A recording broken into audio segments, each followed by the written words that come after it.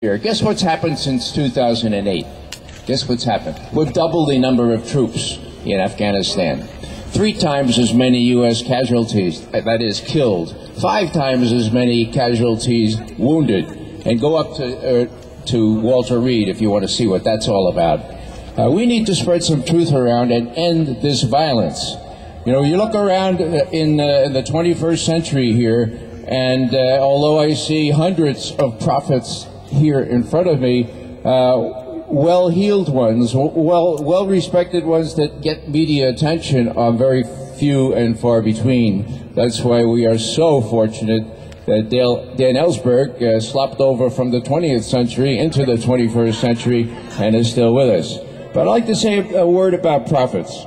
There's one that really dwarfs all the others in our history, and that is Reverend Dr. Martin Luther King Jr., who said in this context what our mission really is. He said, a boil can never be healed as long as it's hidden. It must be opened to the natural healing of air and light. It must be punctured with all its pus-flowing ugliness to that light and to that air before the disease, the injustice can be healed.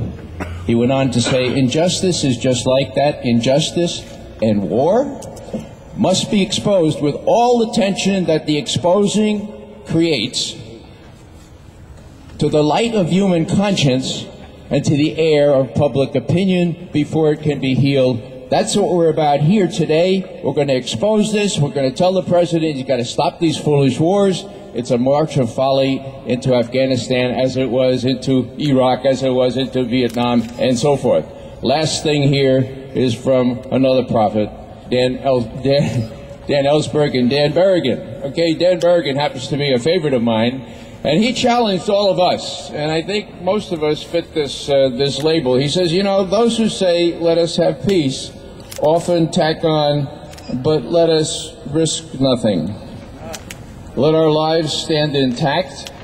Let us know neither prison, nor ill repute, nor ridicule from friends, nor disruption of ties. There is no peace, says Berrigan, because the making of peace is just as costly as the making of war, at least as liable to bring disgrace and prison. And so when we hear George W. Bush selling his book, speaking disdainfully of activists, well, being an activist is the dues we pay for democracy. And if we don't do activism, democracy is out the door. And so we accept our responsibility here. We're going to do all we can to stop the violence being perpetrated in our name. And so if the making of peace means prison, that's where you're going to find us. Thank you.